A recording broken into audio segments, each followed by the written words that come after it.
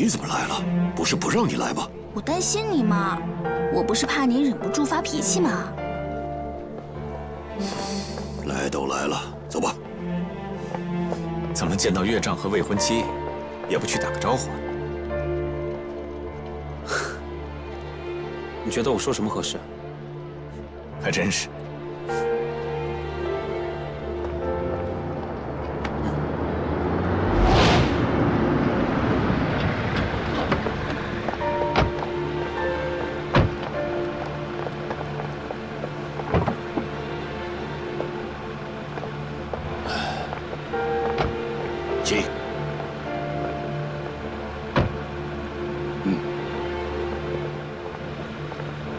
走吧，咱们也进去吧。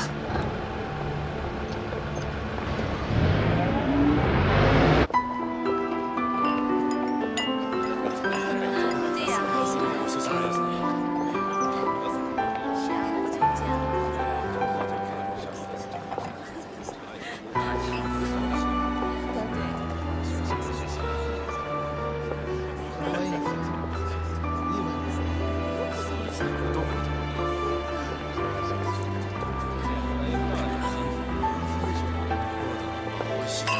现在上海的生意不好做，你们可要多注意点儿。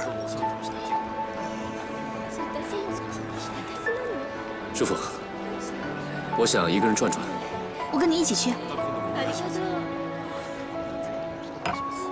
是吧？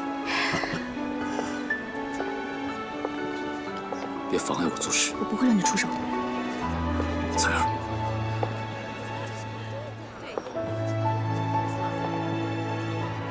小夏，你赶快找个地方躲起来。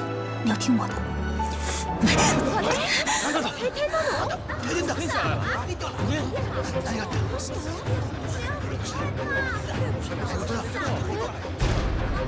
保护主殿阁下！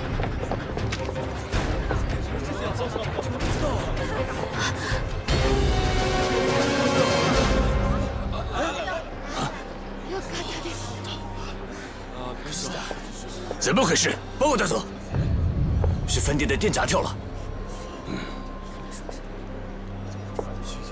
不好意思，各位，刚才饭店的电闸跳了，是虚惊一场，没事了，请继续。好的。没事就好。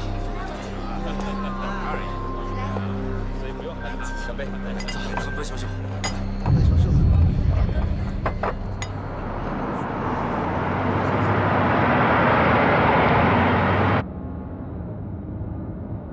刚才是彩儿导致小夏无法出手，我怎么觉得彩儿是故意的，像是提前安排好的一样？那他为什么要那么做？不过刚才看到他们两个人抱在一起，你就没有生气吗？我生气，难道还要让你看出来吗？那你不生气吗？我不一样，我只是欣赏小夏，仅此而已。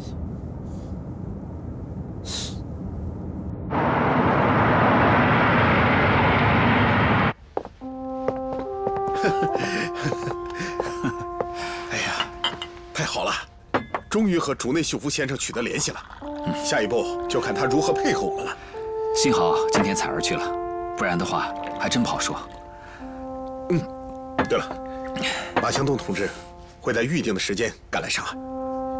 本来想让他提前跟小夏见一面，现在看来恐怕来不及了。哎呀，不管怎么说，与竹内秀夫取得联系是一件好事啊。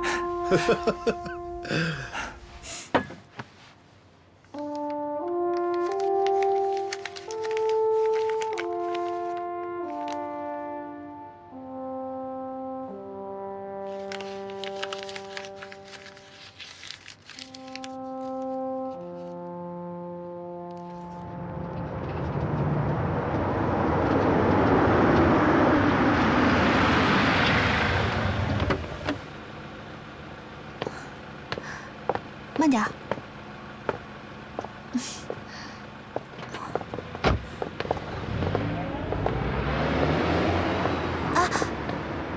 生我的气啦？看来我真是小看你了，居然能够阻止我出手。夸我还是损我啊？是无奈。那我没办法。哼，我走远点。那我也会主动靠近的。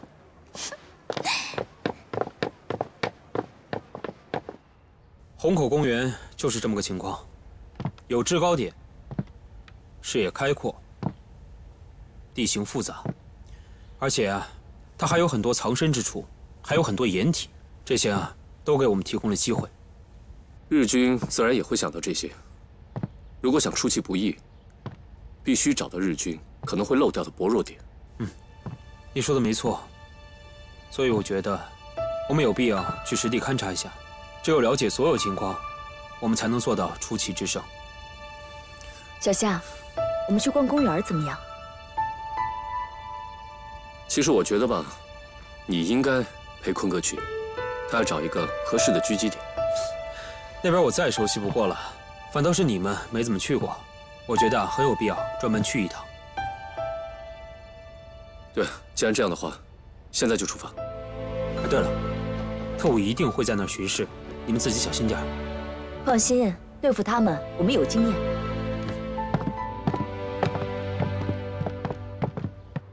这儿就是整个公园的一个全貌。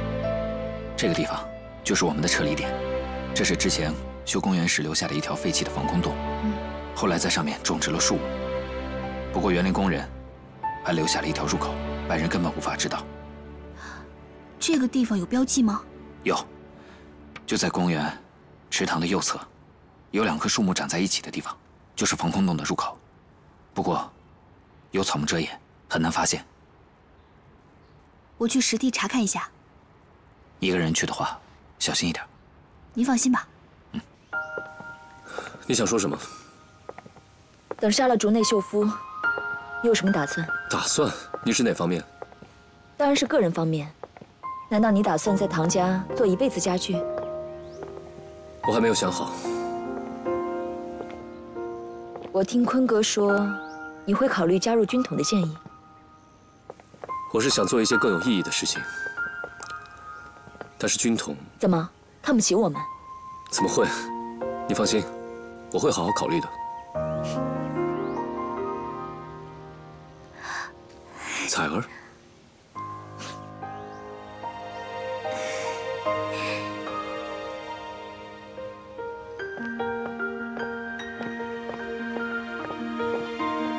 彩儿怎么会出现在这里？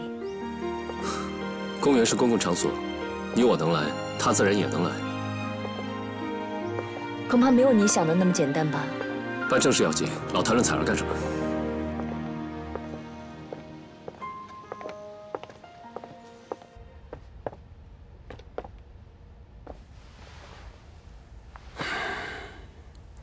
对于竹内阁下的要求，大佐阁下应该拒绝。我没有拒绝他的理由。难道美谷子科长认为他的要求是别有隐情？那倒是没有，我只是为了竹内阁下的安全考虑。既然有这样的担心，那就把安全工作做得无懈可击。这样的话，我们就没什么好担心的了。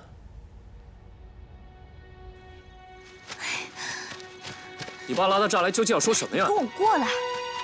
行了行了，你要跟我说什么呀？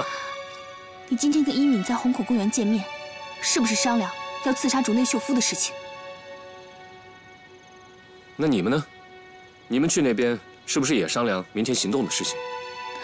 我不瞒你，我们明天行动是针对竹内秀夫。我希望你能跟我们一起。加入你们？听从你们的指挥？当然了。竹内秀夫一定不能伤害他，他身上有我们很重要的情报。为什么每一次你都用这个理由来阻止我行动呢？那我请问，他身上究竟有什么情报？他的身份到底是什么？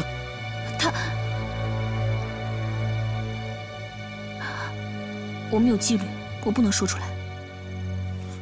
你有纪律行，我也有我的原则，我们各自行动，谁也不要拦着谁。你为什么那么坚持呢？就不能听我一次吗？因为如果过了明天，也许就再也没有那么好的机会了。如果不能替家人报仇，我这辈子都会后悔的。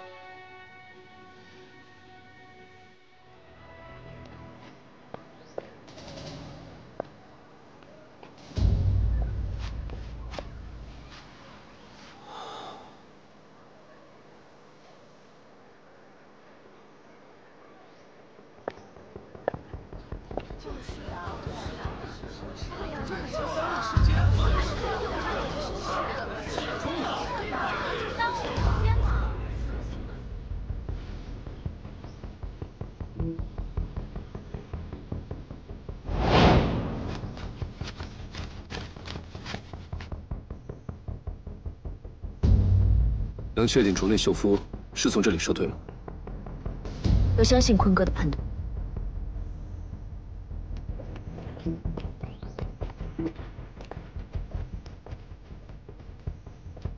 走，我们去停车场。可是，相信我。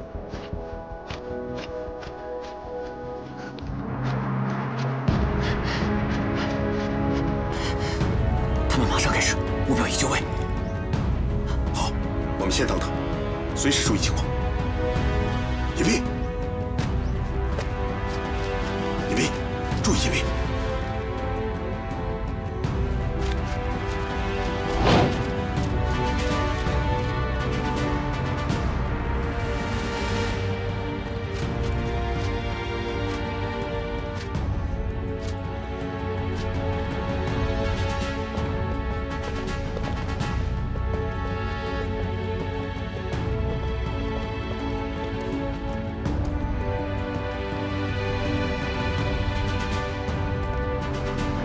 请。您好，请。请。请。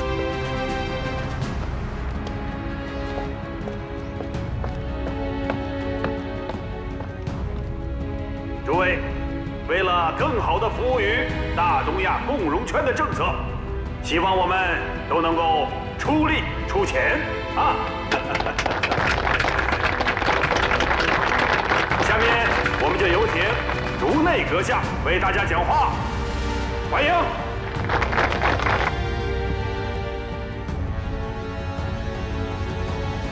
诸位。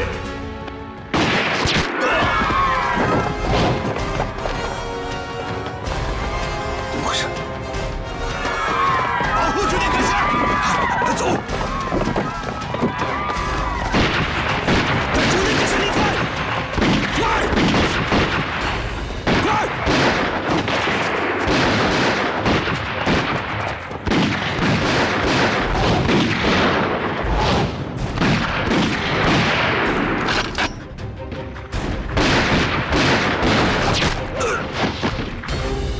坤哥会不会有危险？要不要我们想办法去接应他一下？ 不会的，相信我。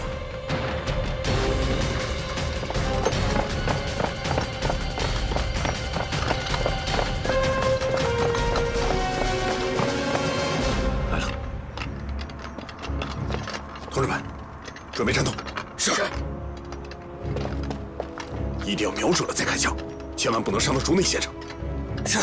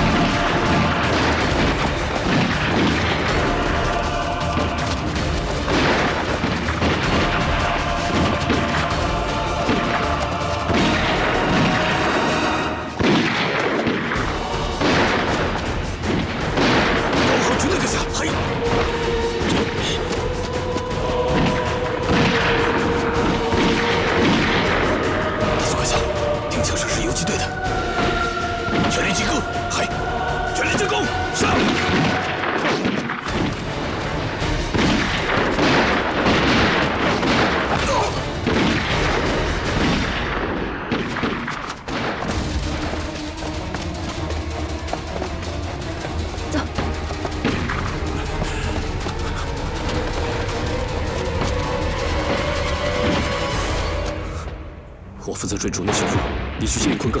可是你一个人很危险。坤哥那边更危险，快走！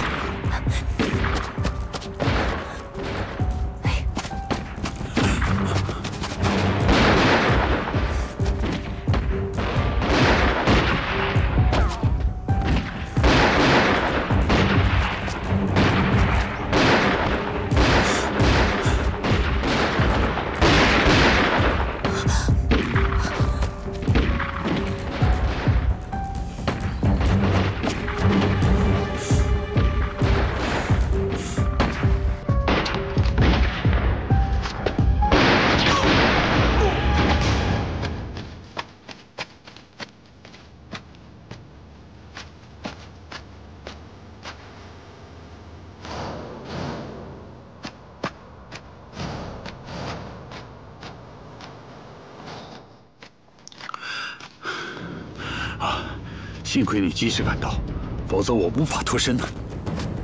把枪扔了！你不是来接应我的人，我是来要你命的人。小夏，住手！彩儿，你给我让开！不行，竹内秀夫，竹内先生他是来帮我们的，他身上有我们重要的情报。你给我让开！要杀，你就先杀了我！闪开！我的任务就是保护竹内先生。你不相信我，难道你就不相信朱先生吗？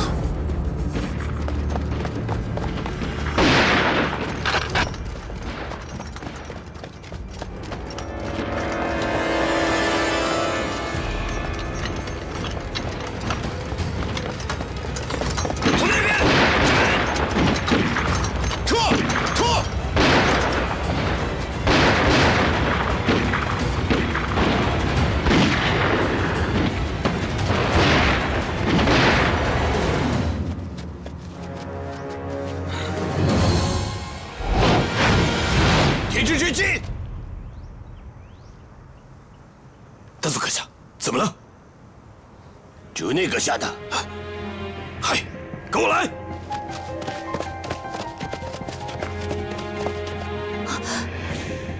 日本人马上就要来了，你可以选择杀了我们，或者是跟我们走。走！别走！小夏，你做什么？我问你，当年的风铃计划是不是你主持的？你怎么会知道风铃计划？你到底是什么人？有什么事情到了联络点再说。马先生和朱先生都在那儿，到时候一定会还你一个真相。从那边追！走。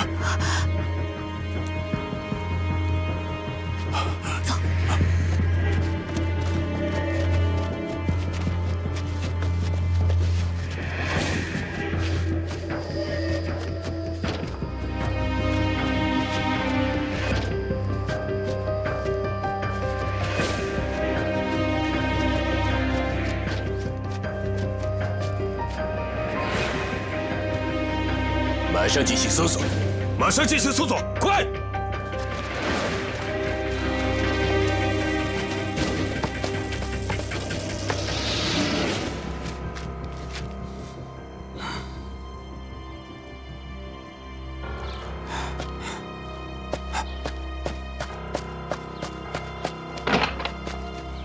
快进来，快！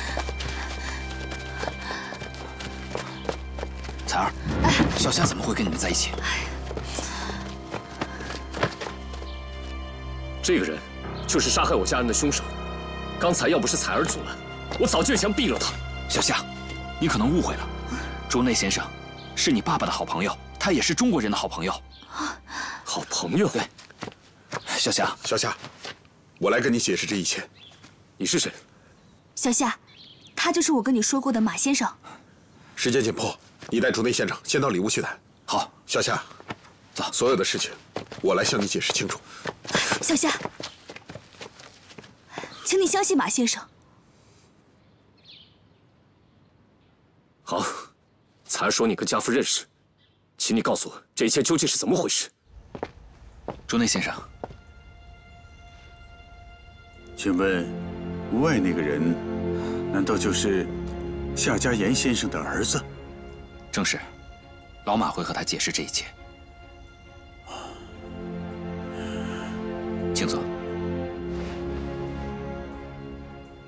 我一直以为夏家全家无人幸存，这些年来，我一直是心存内疚的。没想到，原来夏先生的儿子还活着。你的身份特殊，这次为什么会冒险亲自前来？我们的联络遭到了破坏，之前和你们联系的密码和人员全部都更换了。想要恢复我们之间的联系，只有我亲自来一趟。这是最新的联系密码。为了确保万无一失，我们只交给对方接收密码，具体情报专人负责传递。好，这样一来，即使敌人抓不到我们其中一方，也不会破坏我们的联络方式。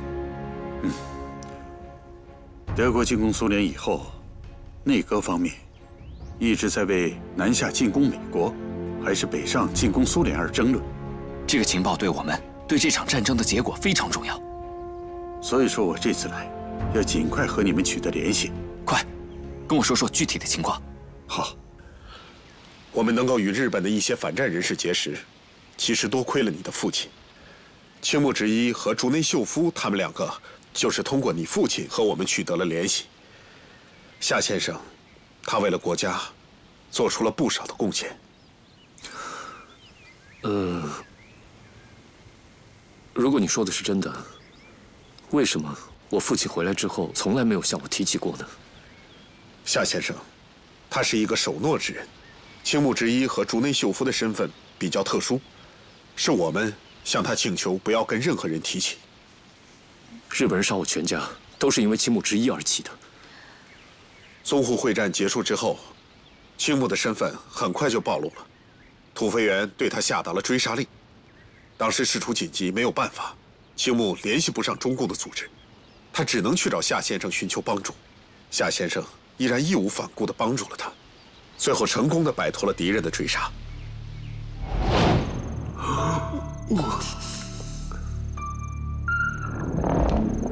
青木，你怎么来了？我有急事找你商量。啊，快进来，屋里说。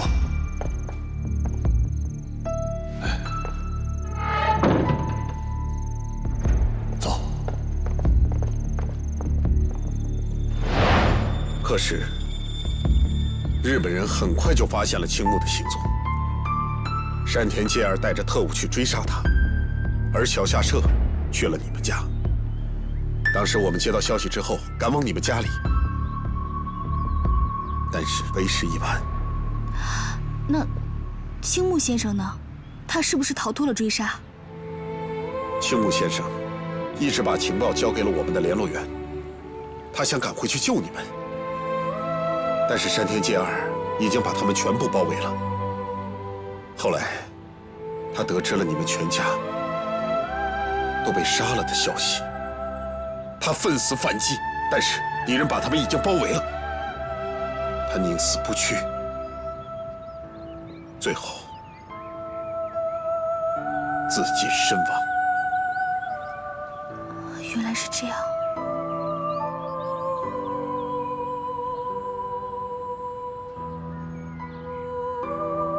那么当年幕后策划这一切的人又是谁？黑龙会会长的女儿，美谷子。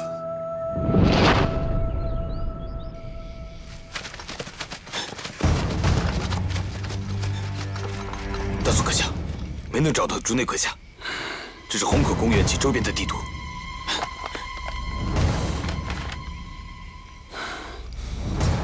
这个地方非常复杂。 知道，马上集合部队进行搜查。嗨，你们跟我走，快！哎，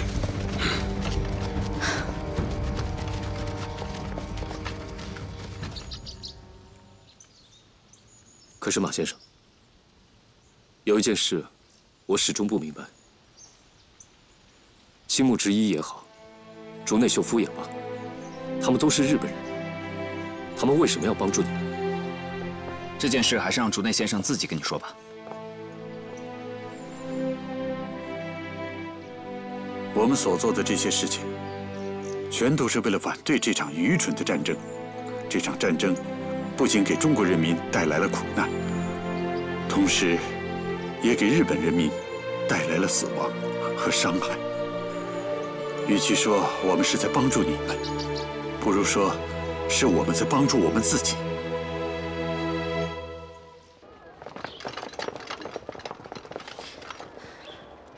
给我兵分两路，分头搜。嗨！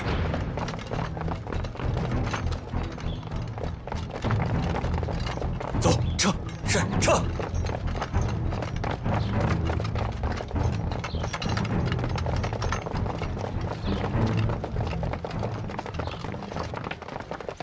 正是因为有了你父亲的帮助，青木军所隐藏的这笔存款，才没落到土肥原这帮军国狂热分子的手里。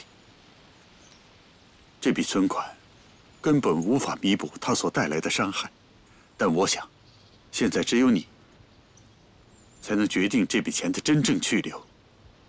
这是保险箱的钥匙，我现在就把它交给你。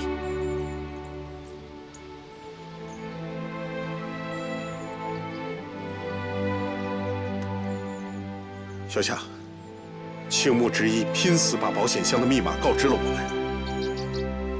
如果你决定了，我可以把密码告诉你。我父亲为了保护这笔钱，不是为了个人，而是为了我们这个国家。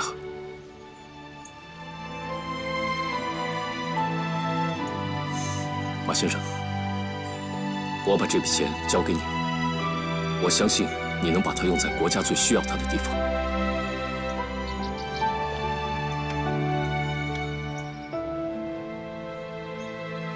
政委，敌人已经向这边搜索过来了。按照原定计划撤退。是。等等，你们不能就这么把我放了。景川和梅谷子那边，我也要有所交代。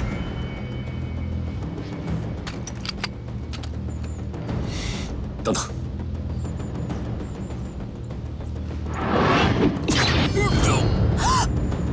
小夏，你干嘛？彩儿，小夏这么做是最稳妥的。只是刮破了喉咙，不足以致命，没事了。走吧。走。在那边，搜。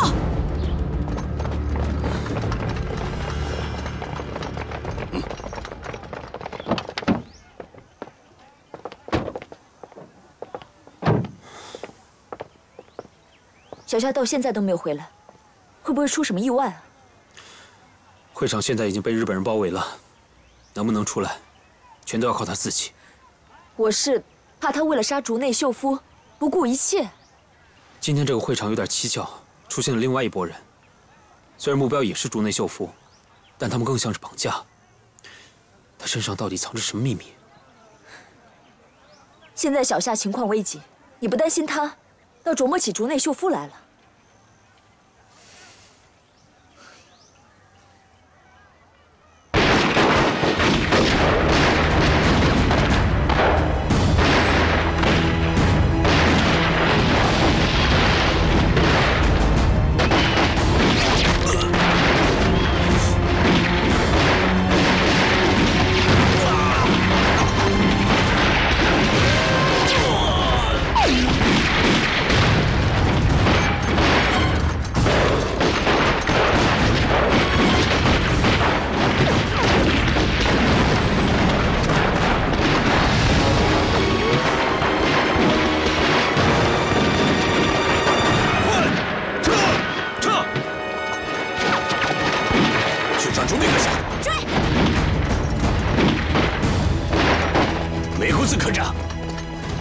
要置竹内阁下的性命于不顾吧？大佐阁下，敌人一而再、再而三的转移地点，其中必有蹊跷。如果出现了重大机密泄露出去，你我是承担不起的。报告大佐阁下，已经找到竹内阁下了。竹内是死是活？竹内阁下身受重伤，不过人还活着，医护兵正在急救。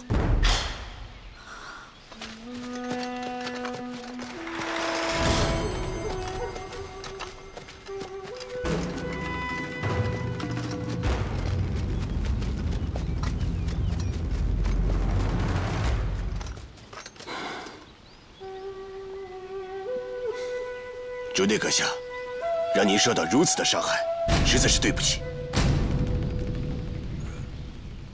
通知医院没有？已经通知了陆军医院，救护车马上赶到。嗯。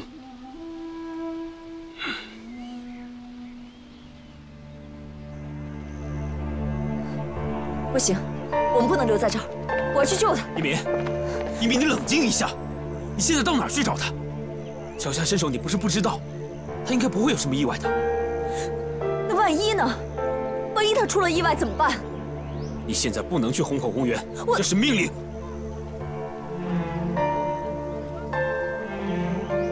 要不这样，你你先回去等我，我回巡捕房换身衣服，去公园那边巡视一下。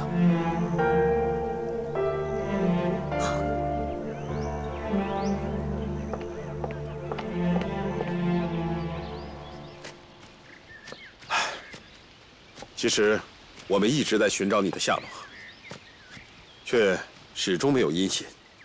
救我的人担心日本人会再来寻找，所以一直把我藏得很隐秘。这一段时间，你一定受了不少苦。我得谢谢你安葬了我的家人。当不得一个谢字。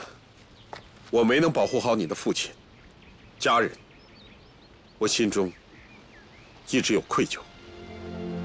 杀害我家人的是日本人，你放心，我一定会找他们报仇的。你父亲的人品、武功，我都是十分的钦佩。我记得你父亲曾经说过：“习武之人，当以维护和平为己任。”说的没错，止戈为武，一直是我父亲教导我的。但是现在不是和日本人谈论和平的时候，杀人偿命，天经地义。我没有跟日本人讲和平，小夏，我只希望你能跟我们一起，为了制止这场战争而努力，为了争取世界和平而努力。你是想让我加入你们？中国共产党有为民族存亡而抗日到底的决心，有为争取人民民主而不懈斗争的坚定立场。也正是基于这个原因，你父亲才会义无反顾地帮助我们。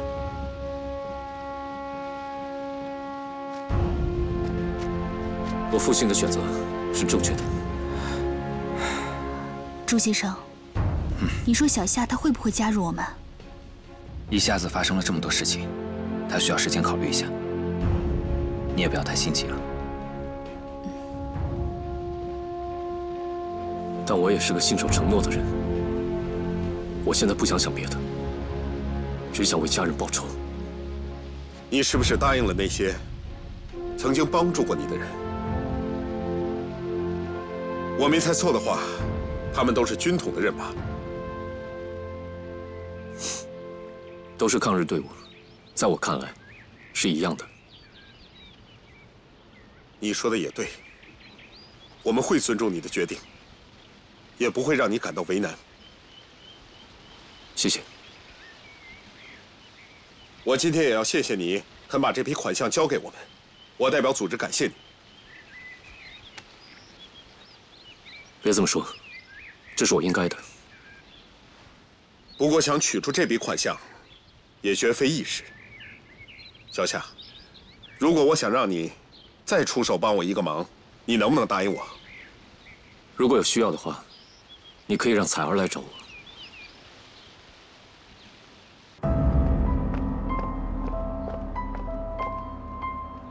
大佐阁下，敌人如此大费周章地绑架竹内阁下，肯定有不可告人的秘密。美国司科长，现在竹内阁下正在进行抢救，目前最关键的就是希望他平安无事。如果他出了意外，那个追究下来，我们承担不起的。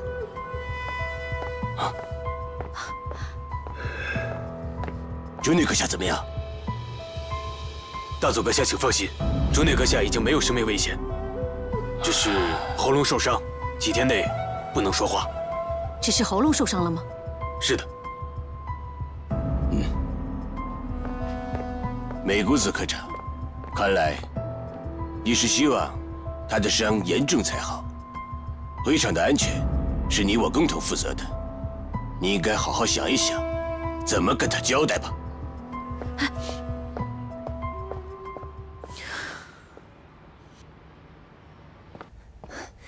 怎么样？什么情况？还是没有小夏的消息，但是我打听到竹内秀夫还活着，正在日本陆军医院进行抢救。竹内秀夫还活着？具体情况还不清楚，日本人那边消息封锁得很严密。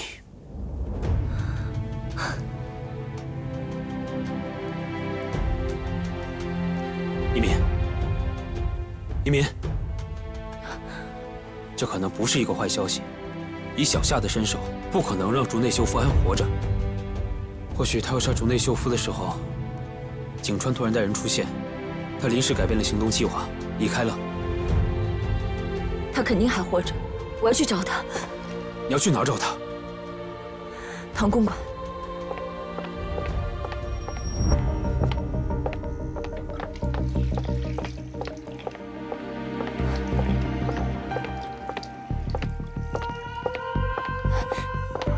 阿牛，啊，小夏在不在家？哦，她一早就出去了，还没回来呢。那彩儿呢？彩儿在家吗？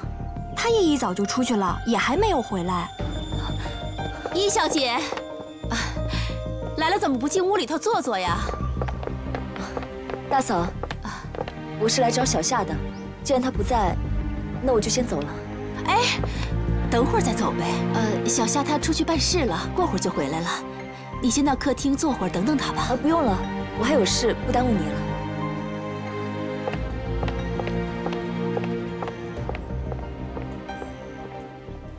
你刚才和马先生都谈了些什么呀？没什么，只是跟他谈起我父亲以前的一些事情。你父亲是个英雄，做的事情很了不起。现在你知道真相了，接下来有什么打算吗？找美谷子，还血债。如果你制定好了计划，你可以告诉我，我们可以给你提供帮助。不必了，这次的行动你不要参与。为什么？你想找那些人帮忙？我，小夏，怎么是一米？你怎么来了？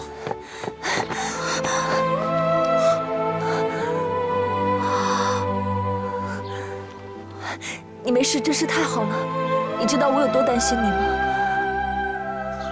对不起，我应该跟你说一声。没想到这一次让你这么担心我，对不起。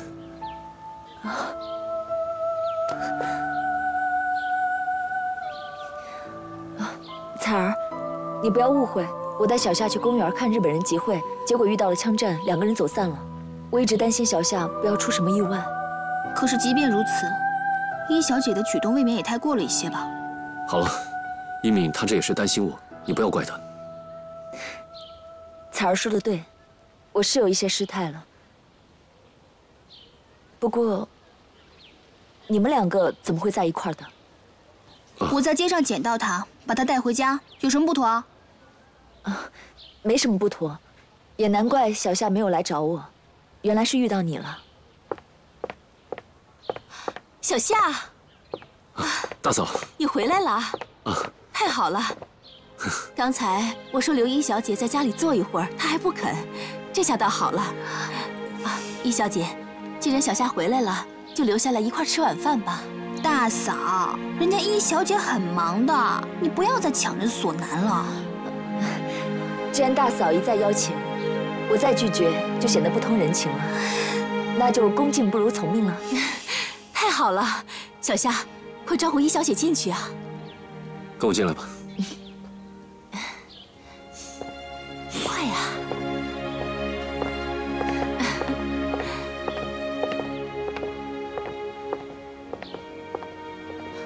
彩儿，你说小夏怎么对一小姐一点都不热情啊？人家都不热情，你热情个什么劲儿啊？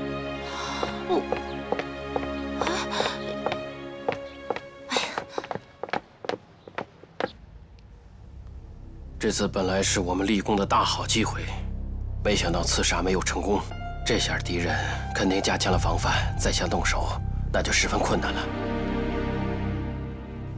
如果上级命令必须除掉竹内秀夫的话，我会重新安排作战计划的。唉，现在动手是为时已晚了。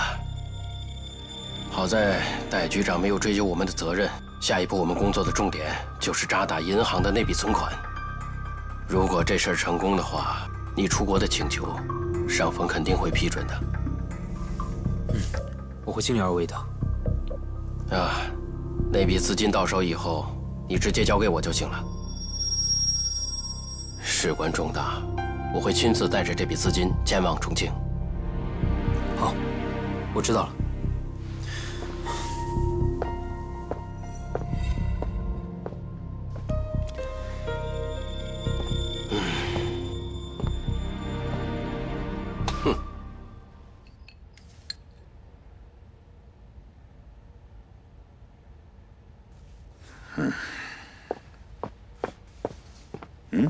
朱爷，这个叫什么竹内的特使有消息了，被人割了喉，现在在医院呢。怎么着？这么说，这个人还活着？活着？难不成爷希望他死吗？哼，只要不牵扯到我们，他的死活跟我们有什么关系？您说的在理。这事儿啊，说来也奇怪了。